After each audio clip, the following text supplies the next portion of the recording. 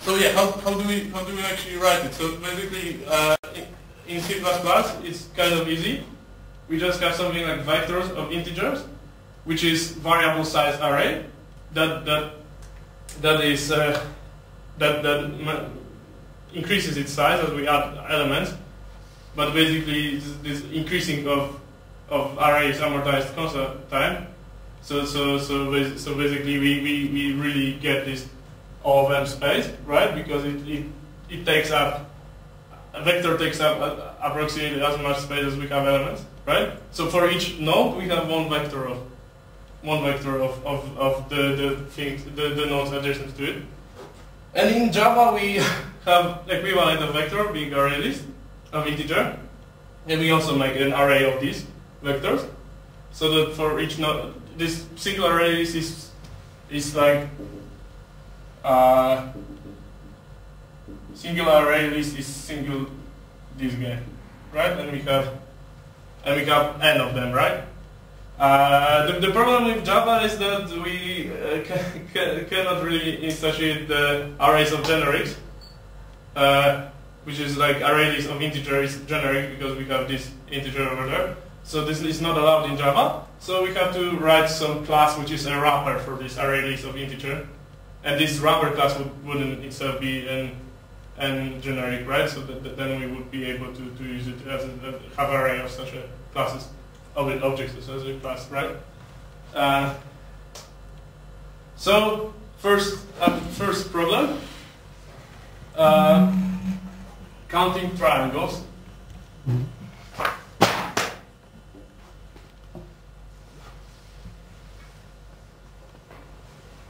So, okay, so triangle is this little body. So if we have graph that looks sort of like this, and we are interested in the number of triangles, so it's such a triple of nodes that all of these nodes are connected to each other, right? And how many such triangles do we have in a graph, right? So how can we calculate this? Any simple ideas? Do they have to be directly connected, or can they also be? No. We don't allow something like this. No. They have to be connected directly. No, I mean, but if you, for example, take the upper 4 points, yes, you take the far left, the far right, and the bottom point. Because sorry, if I take these 4 points and what next? Yeah, because the far left and far right points, they're connected via another point. So you could say that it's I know what you mean. No, we would need this edge. So for this, we need them to be directly adjacent. It's not just reachable, sort of, right? Okay, so how can we do it? Like simple, any algorithm that works, any idea? What if you use the data structure we had? You can just check Which the one? numbers, correlate. The second one. Which is Adjacency matrix? yeah, where you have the Yeah, we versus. have this adjacency matrix, and it allows us to do what? Wait. No, I was saying the second one. The one The where you list, keep okay. The list, right? Okay. So you can check that each item has the other two. Each in this item list. has the Each vertex. each vertex has the other two. Yeah. So we take all the triples, right? So we have n cubed triples, and for each of these we check if they have two others as neighbors, right? So how expensive is such a check for single triple?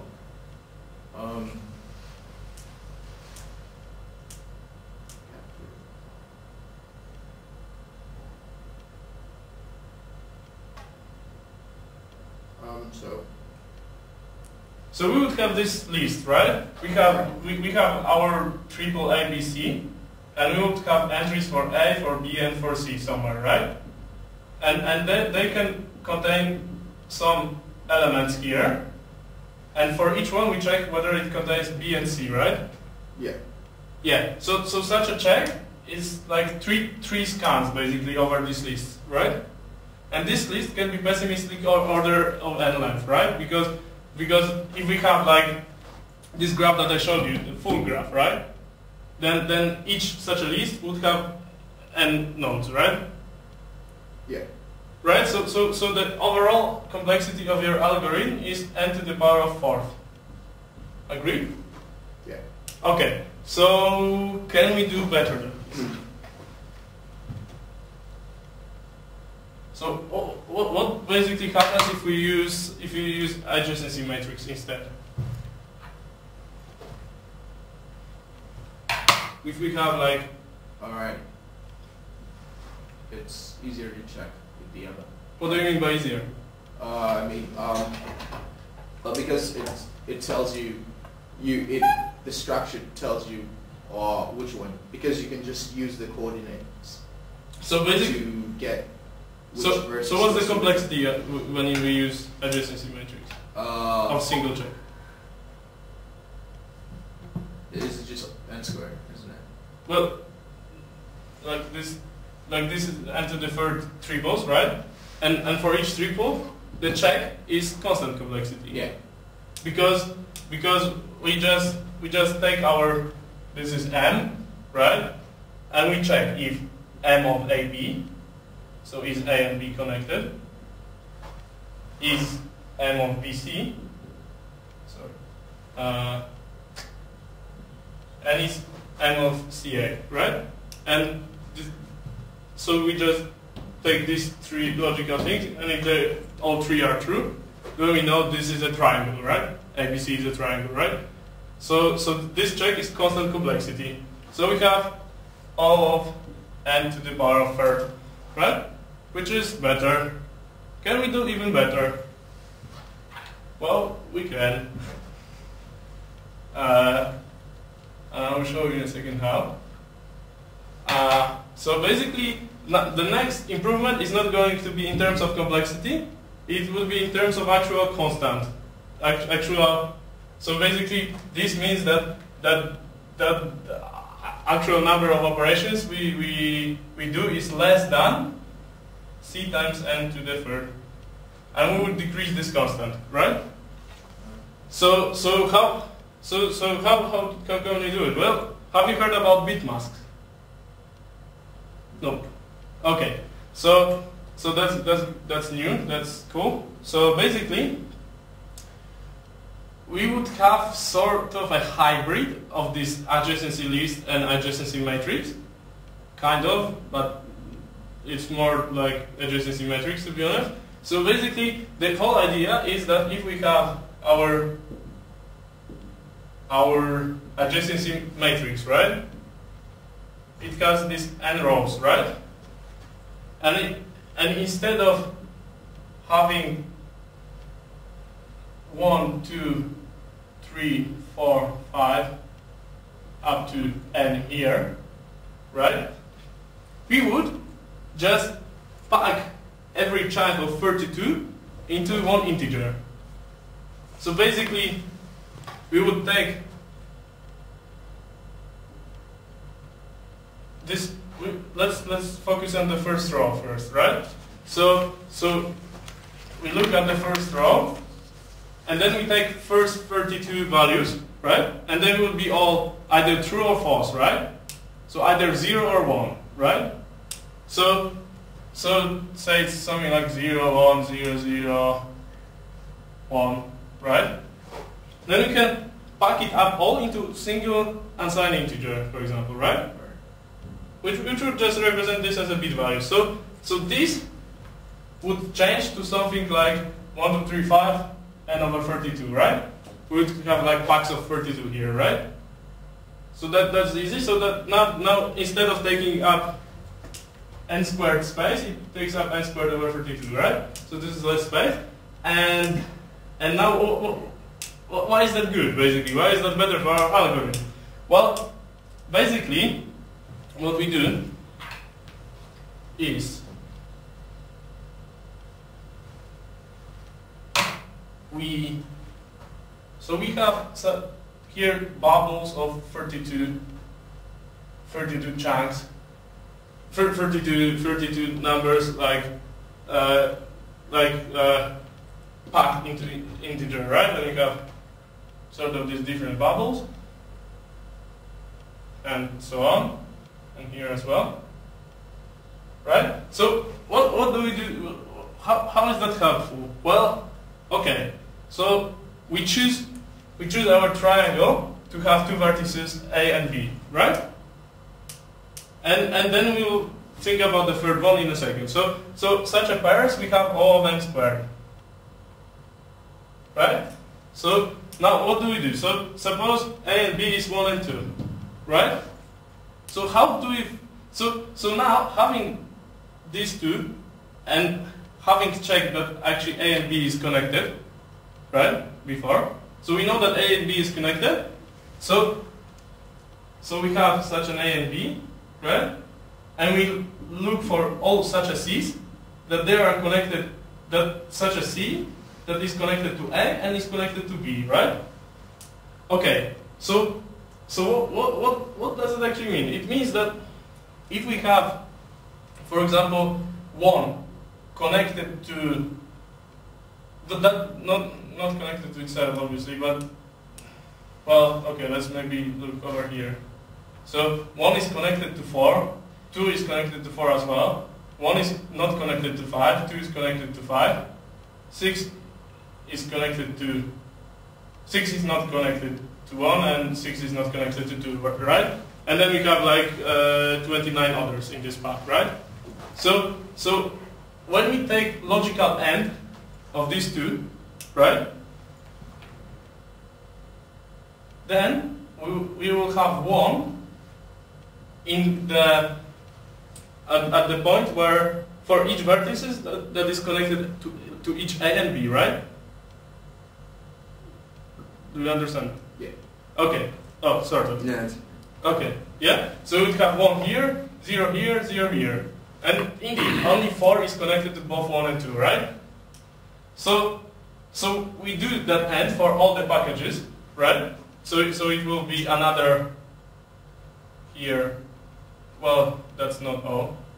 Let's call it like this. N over 32 operation. And then when we actually have these resulting bubbles of this AND operation of all of them, then for each bubble we have to count the number of ones, right?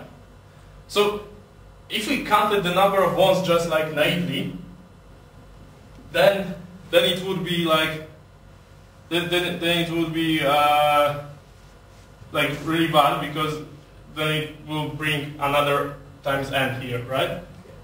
So what we do instead is we learn a decent programming language like C++, and then we use built-in command underscore built-in underscore pop count of n, which takes an integer, and it basically counts the number of ones, but it does it more efficiently than just as just doing a for and counting one by one. It actually does it in like sort of single or two, I don't remember, processor operations, right? And then it means that we just count the number of ones here, add it, count the number of ones here, add it, count the number of ones here, add it. So we still have this n over 32, right? And then we have this many operations. So our algorithm actually runs 32 times faster. But does that immediately give the amount of triangles? Because it only says that 1 goes to 4 and 2 goes to 4. But it doesn't say that 1 is connected to 2. Let me actually repeat it really quickly and make it like structured. So we choose A and B that such that they are connected, right? Yeah. That's where the answer is. So when we find all other vertices that are connected to both A and B, then they form a triangle. Yeah, okay, so you already know. So for each pair, we count the number of triangles that contains this pair, right? Yeah. Okay, so now our algorithm is 32 times faster. Okay, so these are bit masked. They are also usable in all sorts of other cases, and it's worth always considering them when we have some matrix of true values, like square array of true values. Sometimes we can do some calculations of this matrix faster by using bit masks. and it's quite often significantly faster. Okay, so that's this little trick.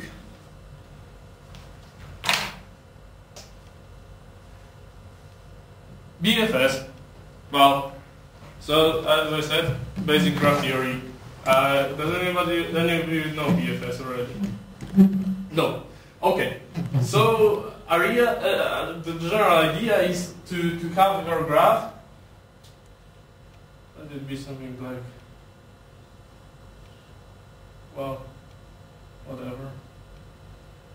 And we sort of want to scan the vertices. We want to do some walk on this graph, basically, right? Because we have some structure, but we also have to do something with it. So we want to do some walk. So basically, in general, BFS algorithm does nothing.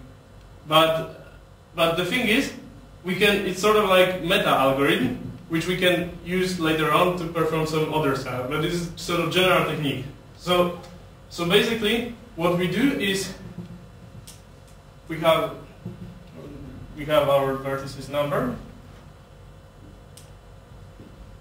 and basically we have to choose some starting point. So say 3, right? And we visit and we have some q. So and we add 3 to this q, right? And then, well, we choose 3. Mark it as visited, and add all of its, do something with 3. Basically, this is, we execute some function on this vertical, and then we add all of its neighbors to the queue. So we add 1, 2, 4, 5, and 6. Well, that's boring, to the queue, and mark them immediately as visited. Well, and then move on to the next one, move to the first one, and we basically add all its neighbors, right? But 2 and 3 are already visited. We want only to visit one vertical once. Say there was something like 8 here, right? Then we would add 8 at the end of the queue, right? And so on. So then we go to, what's that? That's 2. Yeah. Sorry for my handwriting. But here F was executed. We execute F again and add all its neighbors, sort of, right? And so on. And finally we get to 6. We add 7. We add 7. Mark it as visited. Then we move on to 8, execute function on 8. Well, it was supposed to be marked as visited before. So I will show you a code in a second, it will become more clear. But basically, the property of BFS is that the order it executes this algorithm in is basically, it first choose it partition the graph into sort of layers. It first choose the 0th layer, then all of the vertices that are of the one edge away are sort of covered by this algorithm, right? So we would have another layer here, which would be, this is 0th layer, this is 1st layer, and then we have 3rd layer of vertices, which are 2 edges away from the center, right? So basically here we have first application of BFS. Well, first application is given a graph and a pair of vertices of nodes UV, right? Find the shortest path between them in terms of number of edges, right? So then we do such a BFS, and to each new children we sort of propagate which layer it's going to be. So basically we start from 3 and we indicate in our queue that 3 is of 0th layer, right? Then when we move on from 3 to 1, from 3 to all its children, we indicate that there are going to be 1 layer, and so on, right? and then these guys are going to be second layer, right? And so on. And then suppose u equals 3 and v equals 7, then we know that the shortest path between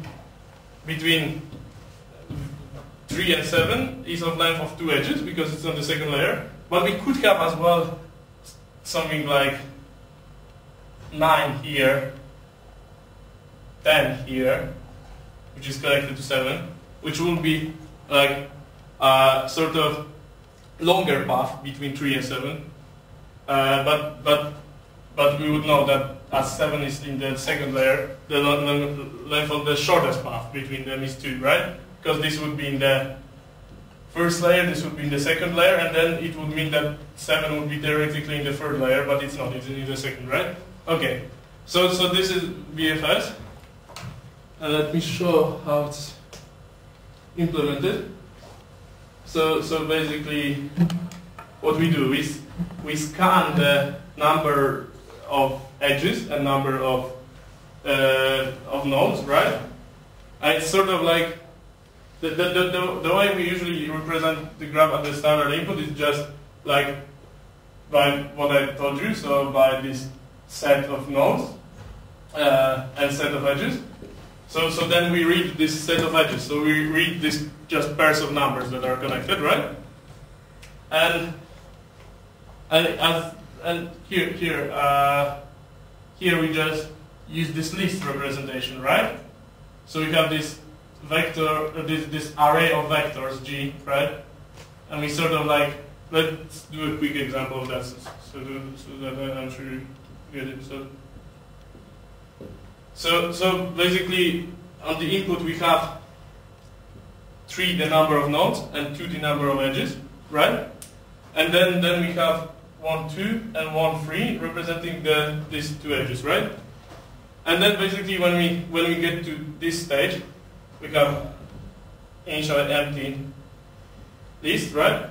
And then when we read 1, 2, right? We add 2 to 1 and 1 to 2. Right? This is what these pushbacks do, right? And then we read this one, and we add 3 to 1 and 1 to 3, right? And then we have this G, right? And here we take Q of integers, BFS, right? And we push to the to the back of the Q, and then while Q is not empty, we pop from the front, right? So we push at the back and pop from the front, right?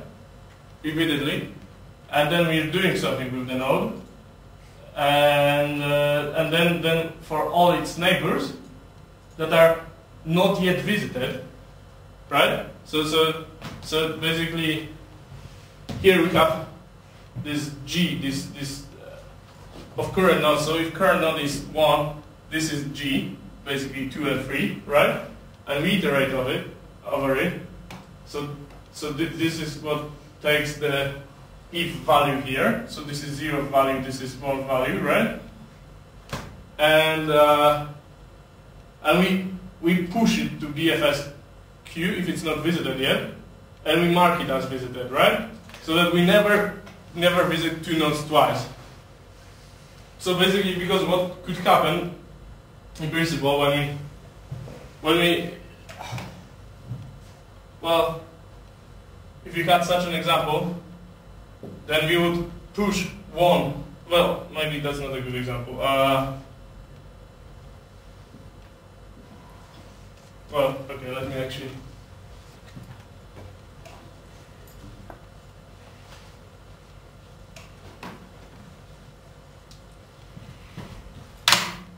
Well, okay, so we basically, if we had such a graph, 2, 3, and 4, right? Then we first visit this one, then we visit these 2, one after another, before visiting 4. And this would try to push 4 to the BFSQ, and this one would try to push 4 to the BFSQ. That's why we immediately after adding the node, we have to mark it as visited, so that it's not added twice, right? So that's easy. Well, yeah, and let's just quickly see it running.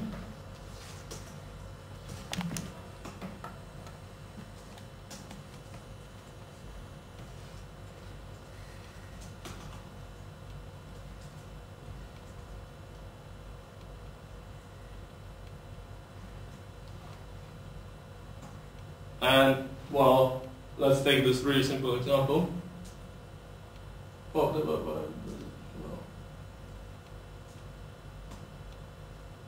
Right? So what it does, it's basically, it's this simple example, right?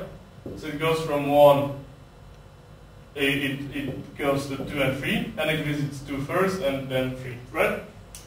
So that's easy. Gonna get more advanced soon. Well, so DFS is a little bit more complicated. Actually, less complicated. Sorry. So basically, what it does is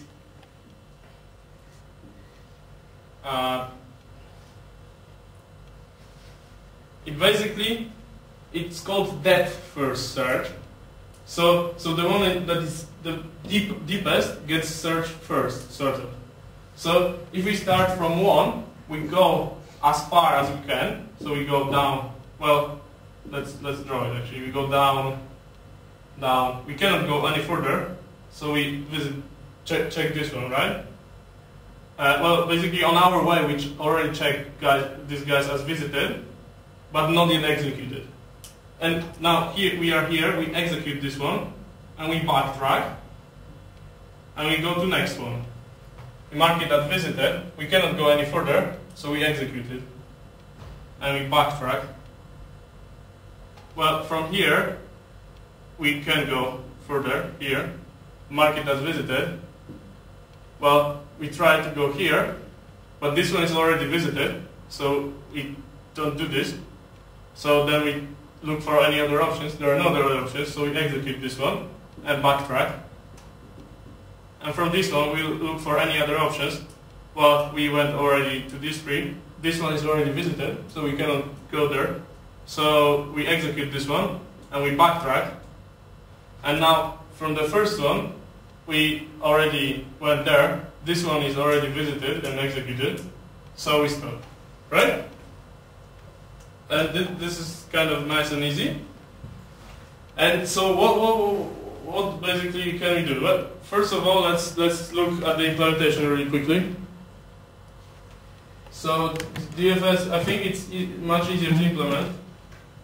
Well, we just read the graph as we did before, and we execute DFS of 1, right? And now what we do basically is we execute this function DFS, right? We write a recursive definition of DFS. So basically, it gets some current node, it marks it as visited, it does something to this node. Well, I suppose I should, according to what I told you, I should put this line over there.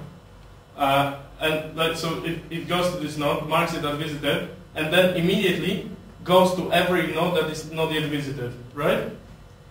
So basically it's like DFS of here scans through all his nodes, all his neighbors that are not visited. So it immediately invokes DFS of this and immediately invokes DFS of this. And this has only neighbors that are visited, so executes this one, right? And okay. So this is the implementation. It's nice, easy, and simple, I think. And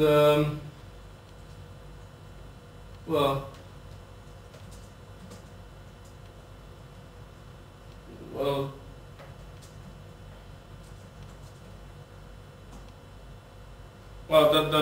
that's a boring example, but basically what it does, it goes here. Oh, sorry, goes to, well, shouldn't, well, hang on, I didn't save the file, I think. Yeah.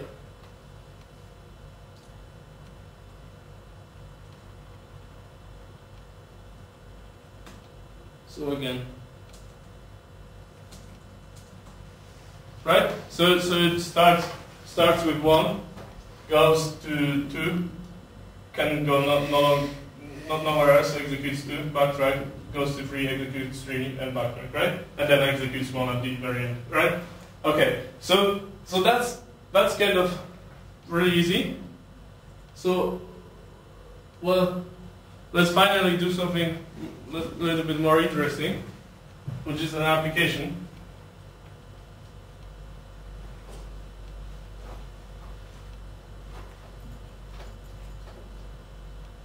So this is a family tree that we have, right? So what's a tree? Tree is actually a little bit of an aside. Tree is an important structure in graph theory. Well, basically it means that there is exactly one path to go between each pair of vertices, right? So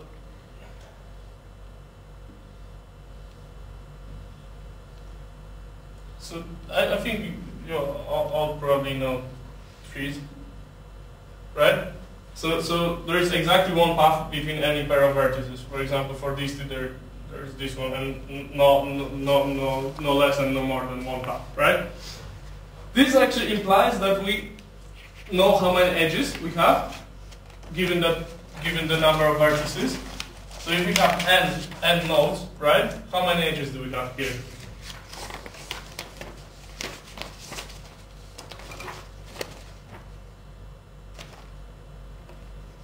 Any idea? Like, think about the way when do you draw edge, basically? Like, when you have one vertices, you have 0 edges, right? And when you add another one, you have to draw an edge to it.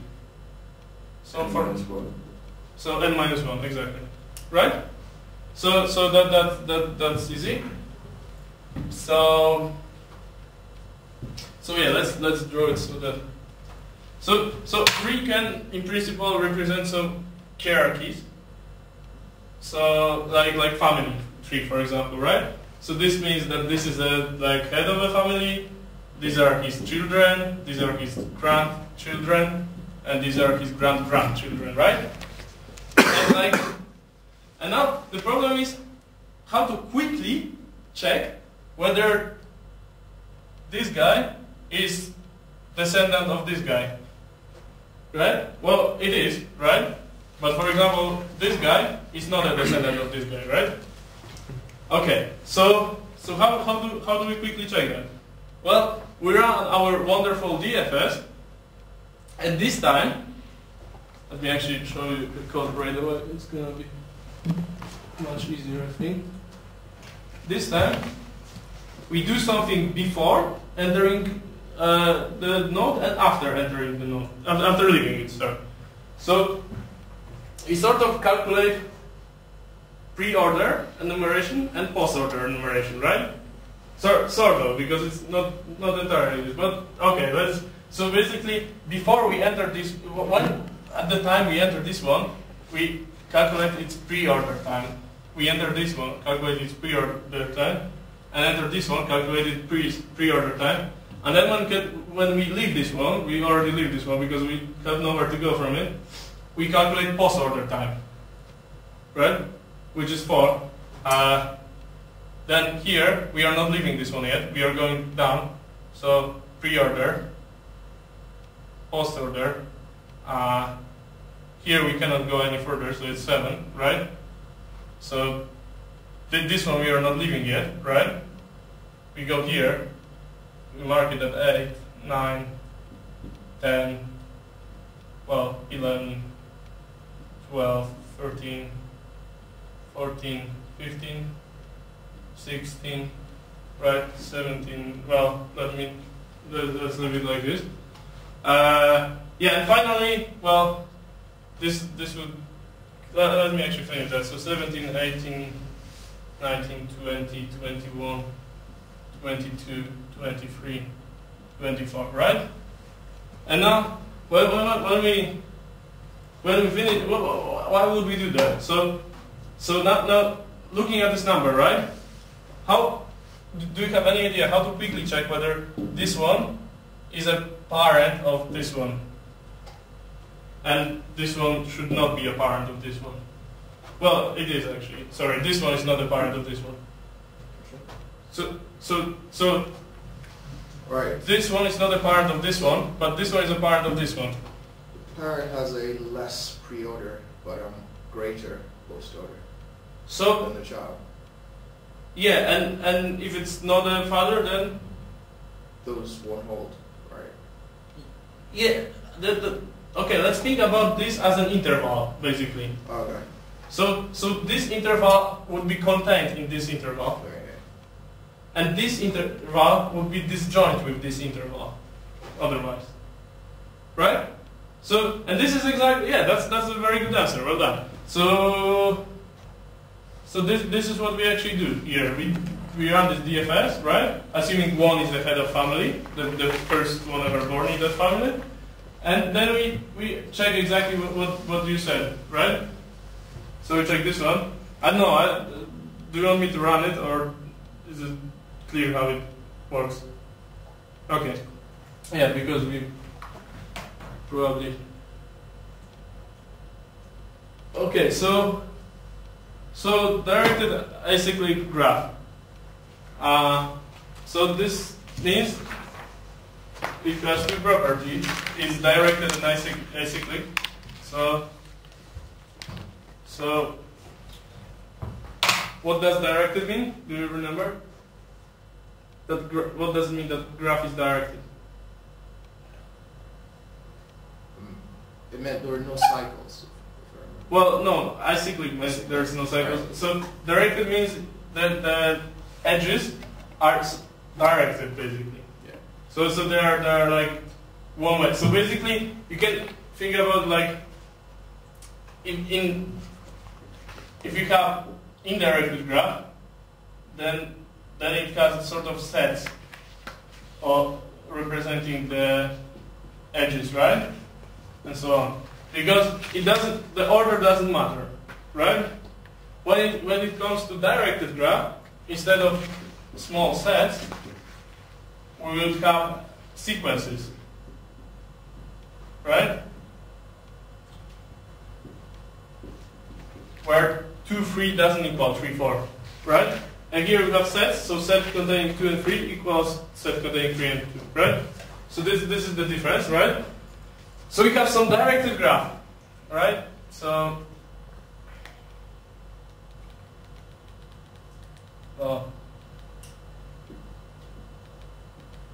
right? And, well, we want it to be acyclic. Is this graph acyclic? Yeah. Yes. And if I add this edge, then it has a cycle, right? Because it has a cycle here, right? So directed acyclic graph has some really important properties, and they are used a lot. I think I definitely heard it on the Discrete Mathematics 2 course. We used the directed acyclic graph at some point. I don't remember what it was, but I remember there was one mentioned. But basically, it emerges everywhere, and the simple possible. It imposes some partial order on the node, right? So node can be everything, and it can have some partial order imposed. So say, well, let me give you a real life example. So we have, well, shorts has to be worn before trousers.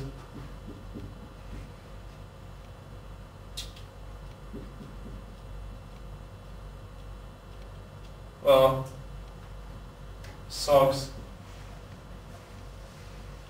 before shoes. Well, let's make it maybe a little bit more interesting. So, in general, like Boxers. Underwear before trousers, and probably in case of ladies before t-shirt. And so on, and well, basically let's make some start node, right? Which is sort of artificial node marking beginning of the process, right?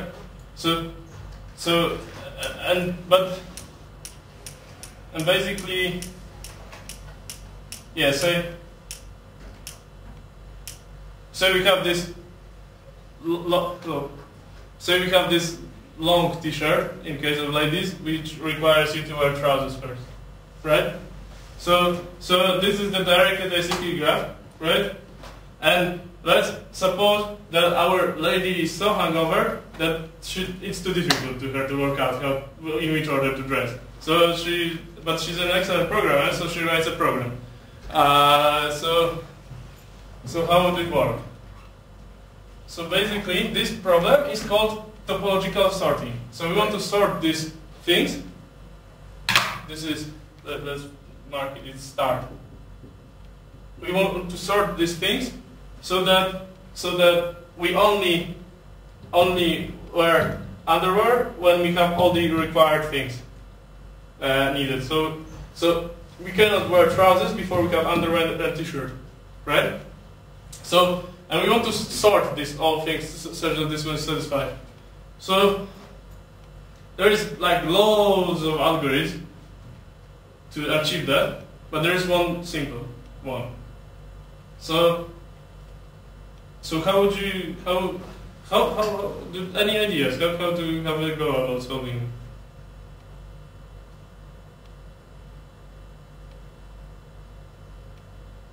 Well, let's maybe think about how would you do it on paper, and maybe we'll come up with some algorithm then. So we definitely can start with start, right? And then we cross it out, and well, this one and this one becomes available because all its dependencies, right, are already satisfied. So we cross out these dependencies, right? Well, sorry, that should be directed, as I said. And then we choose underwear. We cross it out and cross out these two dependencies, right? So these things are available. So we can choose, I don't know, t-shirt now. There are many such solutions to this problem, right? So we can choose t-shirt, then we cross out these dependencies, trousers became available, but we can choose to do socks now, for example, that's okay.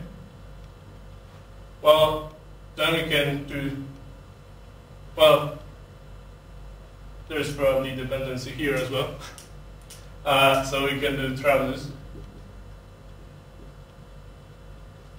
And at the end, shoes. Right? So basically, this idea with crossing out the arrows is going to be the core idea of our program. So basically, we would calculate something that is called input degree. Right? So input degree means how many arrows do point at me. Right? So basically, say, let's quickly rewrite it without using the names.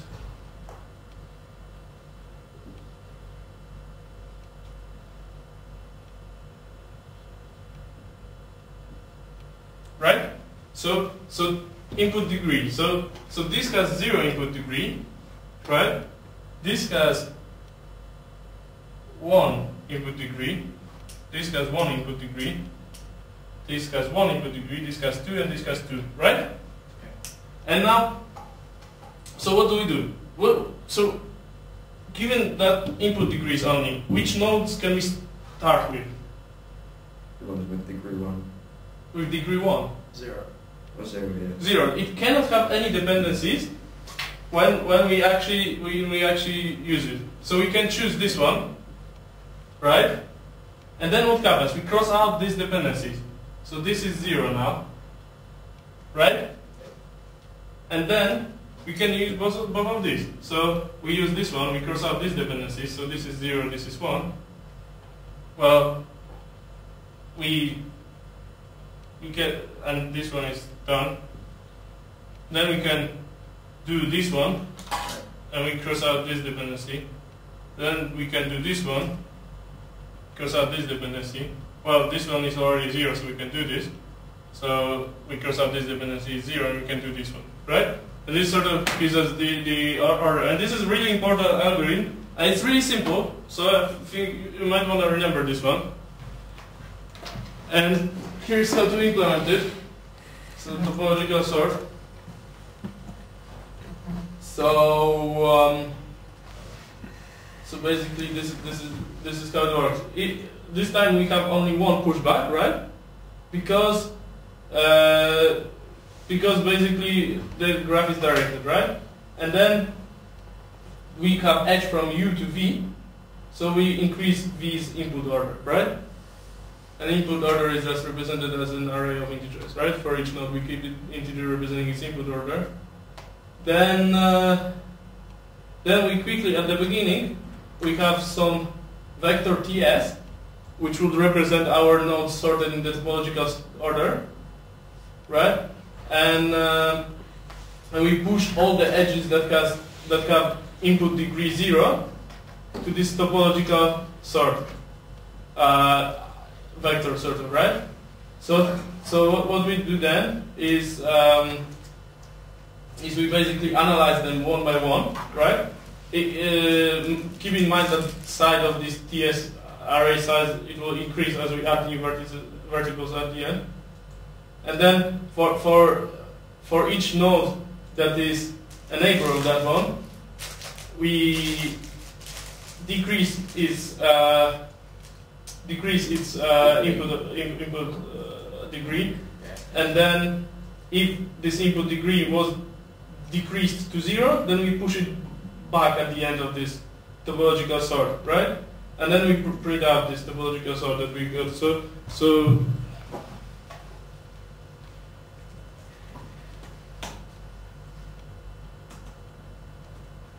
So basically, if we take this one to be 1, 2, 3, 4, 5, and 6, yeah, then we have 6 nodes and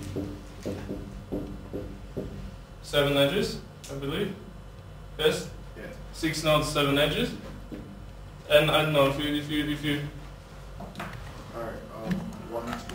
1, 2, 2. Yes. 1, 3. Yes. What's the first one you did? 6, 7. All right. No. All right. You've got 2, 4, and 2, 5. 2, 4, 2, 5. 4, 5. What? 4, 5. 4, 5. 5, 6, and 3, 6. 5, 6, and 3, 6. Well, there you go. 1, 2, 3, 4, 5, 6. That sounds legit, right? 1, 2, 3, 4, 5, 6. Exactly. That's the right order. And sort of it's like it says you in which order they are processed, and then like from 1 we decrease the order of 2 to 0, order of 3 to 0, and stuff. So this is basically how to do it. It's a really simple algorithm, basically. Yeah, there you go. Oh, that's more advanced graph.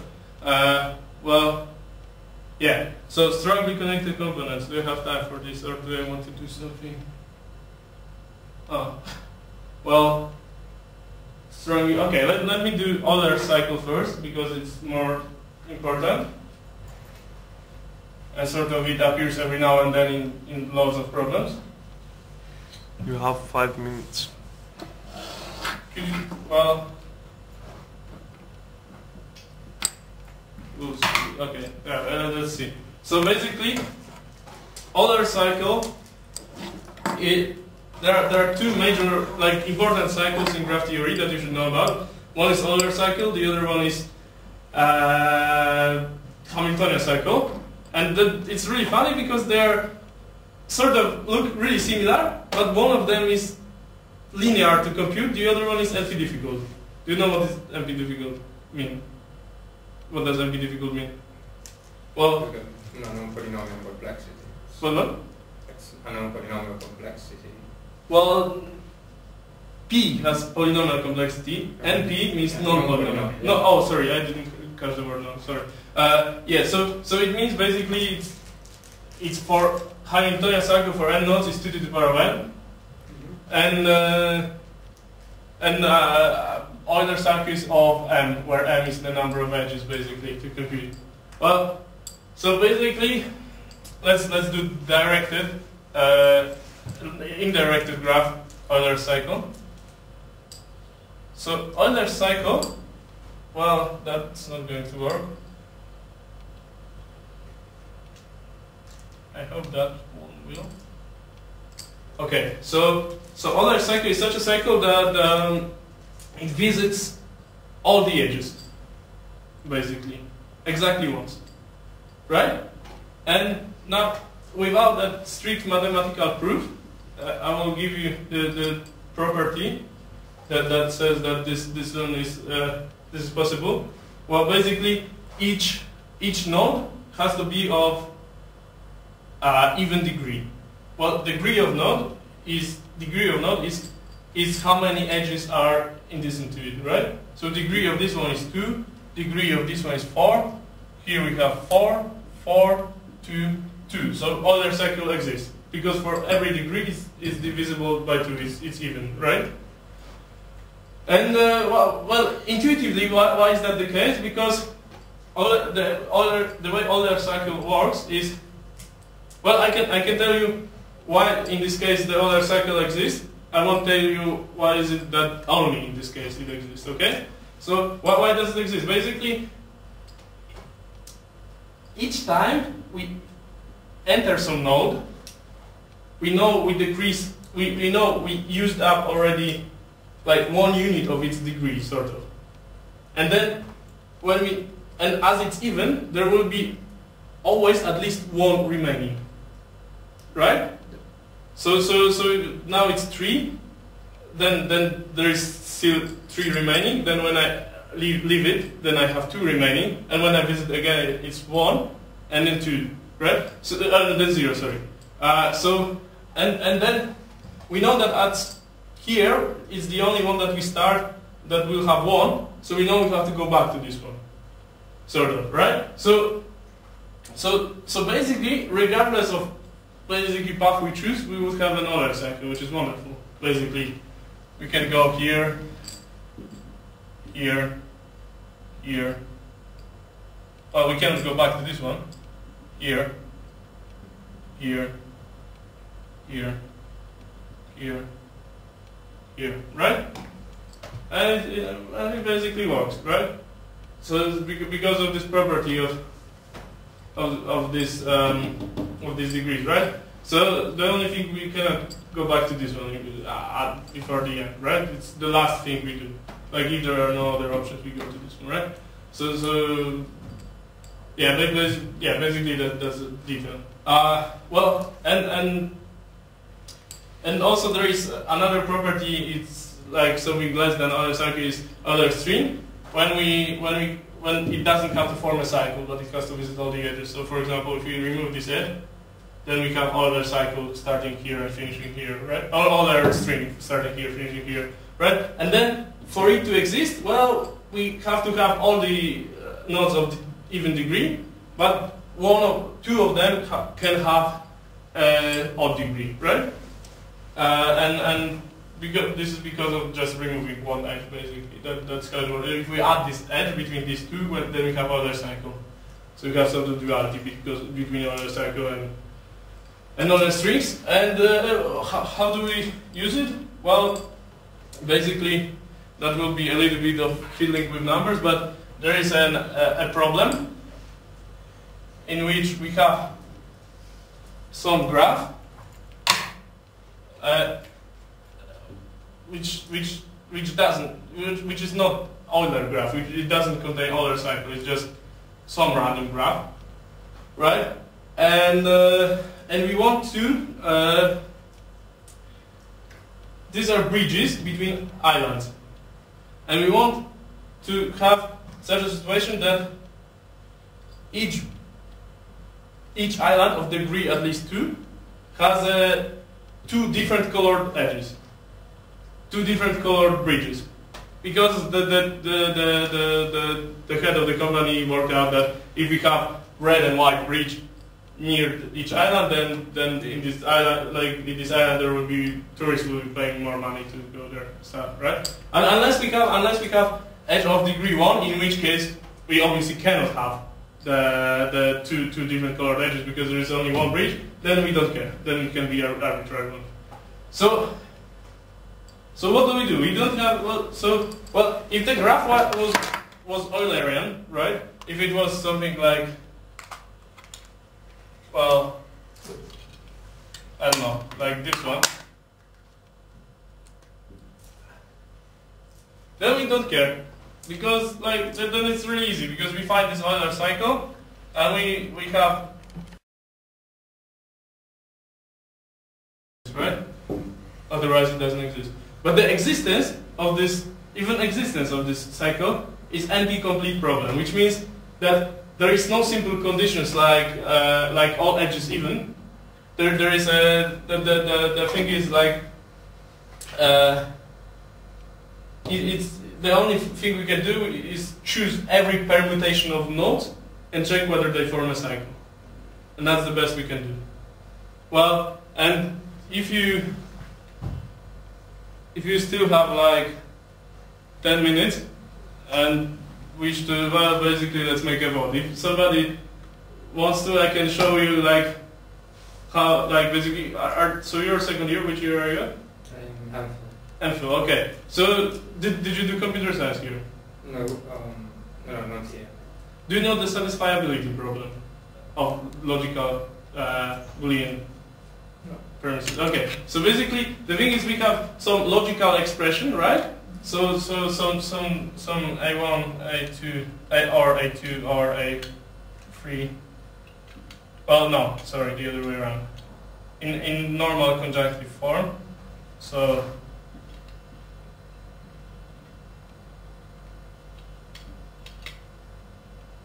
and so on, and we have these variables, and we think whether is there such a assignment of true values to these variables, true or false, that this whole formula is satisfiable, right? So this is like what we did on the second year of computer science, and this is anti-difficult problem basically. But there is a subclass of this problem, which is P, and has a really nice solution in graph theory. And I actually think it's really bad we didn't have it mentioned on our course, because it's such a beautiful algorithm.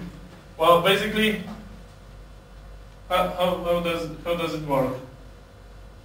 Well, basically, what's the problem? First of all, the problem is called 2SAT, right? And the problem is we have like some x1 and x2, or not x2 and x3, say, and so on, right? So, and whether this thing is satisfiable or not is actually a graph theory problem. And let me at least show you how we reduce it to graph theory. And then if you want to hear how to actually solve this problem in graph theory, you can say, or no. Well, basically, so how do we reduce this to graph theory? So basically, this is n, right? And if you did like, so if you know some basics of logic, you know that. Well, okay, I screwed up here. These are ors, these are n's. Sorry. Well, it doesn't really matter because we can translate between each form. This one is called conjunctive normal form. And if we have A implies B, then it is exactly the same as not A or B. Right? If you don't know that, like, you might not know that because you're a first year, right? So just draw a truth table. Yeah, okay, so if A implies B, then not A implies not B. No, It's the same. It's not A or B. Not A or B. If you think about it, like if A implies B, then you can't have A and not B, because B follows from A. So it's not A and not B. If you put the negation in, you get this. Well, basically, when it comes to implies, it's like truth cannot imply false, because then whole mathematics would be ruined, no theory would apply, right? So this is the whole basics of our proof. We assume something and we derive it from it, and then it's true. So this means that if we assume something that is true and we derive something else, then this something else is also true, right? That's basic. So basically there is only one case in which it fails, right? So it's A equals 1 and B equals 0. And this is exactly the same case in which this one fails, right? If A is 1, we have 0 here, and if B is 0, then we have 0 here, so we have 0 or 0, which is 0, right? So this is equivalent, right? So here what we can do is treat this as not A or B. So basically change this one to, and this one to, right? Well, and our formula, whole formula would be satisfied because we want to find such a variable assignments that this whole formula is satisfied, right? So this whole formula will be satisfied if all of these guys will be satisfied because they are ended together, right? Well, here also should be end, right? So how do we do this? Well, basically, what we do is we draw a graph, right? And so basically this is an implication graph, and how to solve it now? So basically, it's sort of seems like something connected to topological sort here, right? But it's not quite because we can have some cycles here. So how do we deal with that? Well, basically this problem is called dividing the graph into strongly connected components. So basically we would have some nodes that mutually imply each other. So such a group of nodes that each one implies every other one, right? So, and this group can be treated as a whole, right? It can either directly imply it or indirectly, like in this case, right?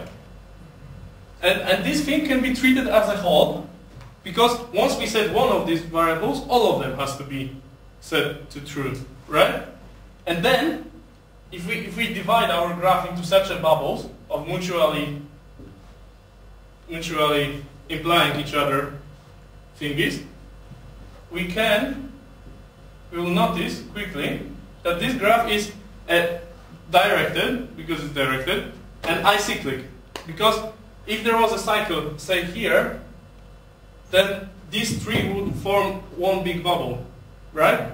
Because from every node in here, I could get to this one, I could get to this one, I could get to this one, blah blah, and like they lay on the same cycle, sort of. So no, this thing we do not have. And then the solution is basically this formula is satisfiable if it's not the case that both xi, not xi and xi are in the same strongly connected component. Otherwise, we can find such a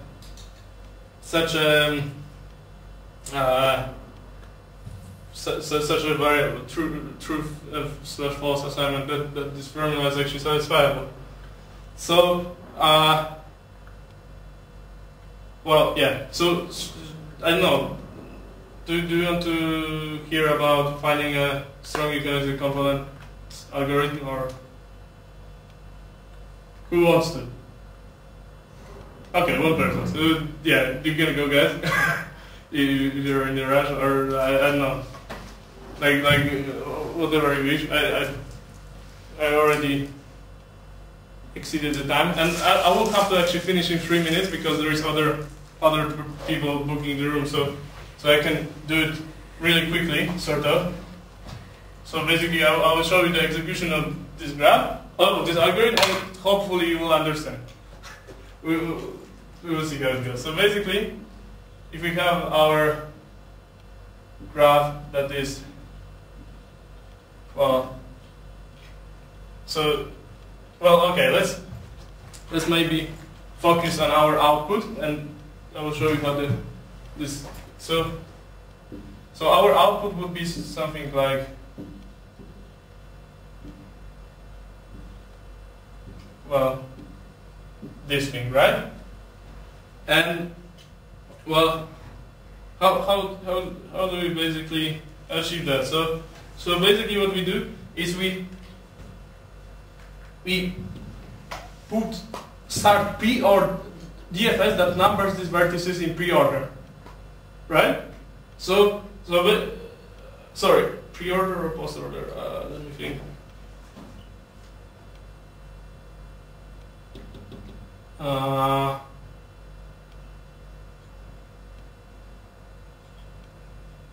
Well, okay, maybe I will change it later on. Well, one of these. Basically, yeah, because we want to then start from these edges. So yeah, we want pre-order thing. So it will. So basically, if we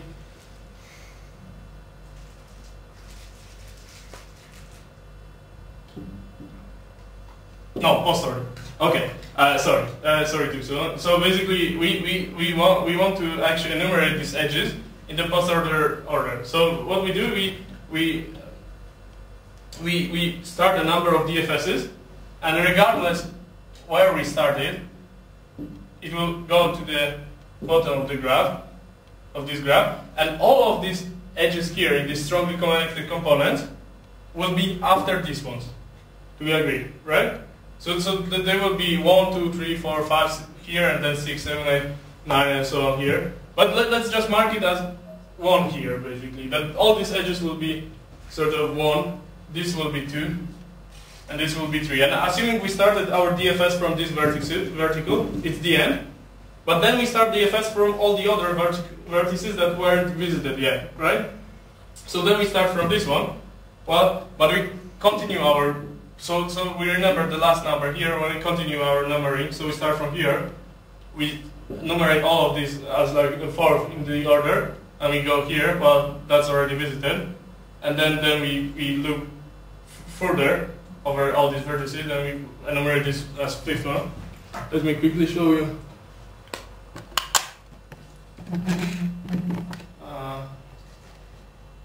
Well, basically that's what I'm doing here. For all of the vertices, if they are not visited, I start this DFS, right? Which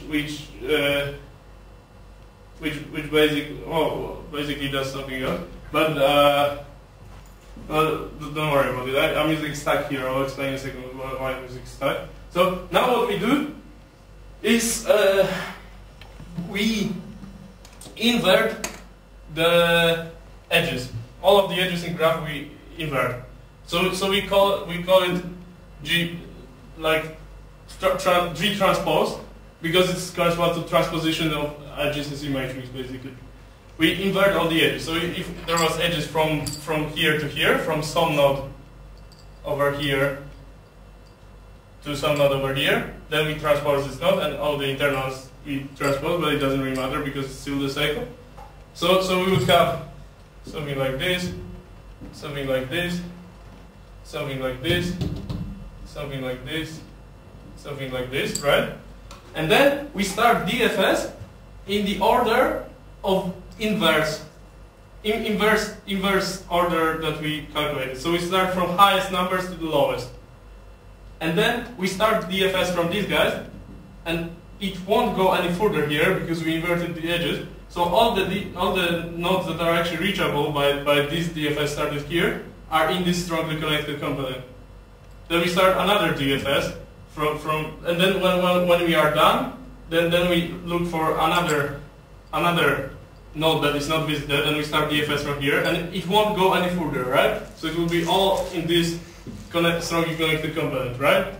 And the same with this, and same with this, and same with this, right? So basically that's why I'm using a stack here.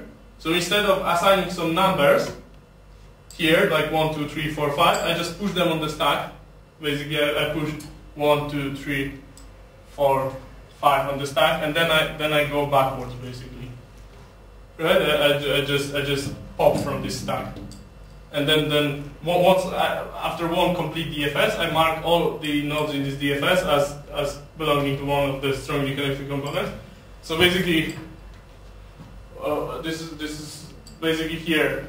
Instead of ordering it, I push it to the order stack, and then, well, I mark them before the next set of DFS of the transpose graphs. I mark them as unvisited again. And while it's not true that this stack is empty, I take some next node from the top of the stack, and I do this backward DFS. I actually didn't test this code yet, so there is a bug here. Should be something like, well, I'm not writing. Also, it should be, if this one is not visited, then it says in the top right, you have to click. Yeah, well, let's not worry about it too much. Well, oh yeah. Well, doesn't really matter. But basically, you see what I mean. Here it should be.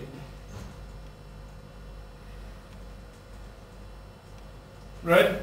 If this one is not visited yet, then we do this inverse DFS, and inverse DFS basically marks all the nodes that are reachable by this DFS, marks their strongly connected component as this number, and then after each DFS we increase that number. Well, and that's strongly connected component, and that's basically all. Okay, yeah, I think we have to finish now. So, yeah, thank you very much for coming.